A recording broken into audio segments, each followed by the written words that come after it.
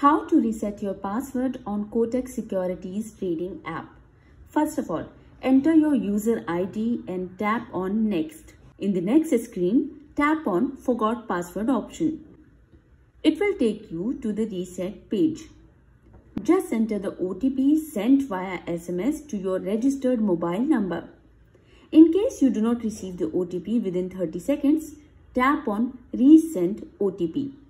Kotak App can be allowed to auto-fetch OTP from your SMS.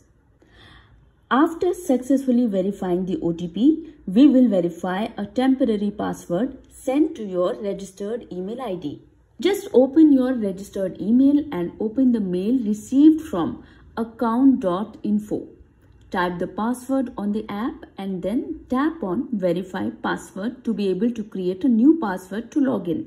Please remember that your password should have minimum 6 and maximum 10 characters and should have at least one alphabet, one special character and one number. You are suggested to keep a strong password. Once you have created the password, you need to confirm the same password. Please make sure that your new password exactly matches with the one you are confirming. After confirming your new password, tap on Create New Password button.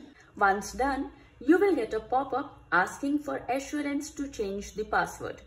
If yes, tap on Yes Change button. Your password is successfully reset. Now you can log in with your user ID and new password.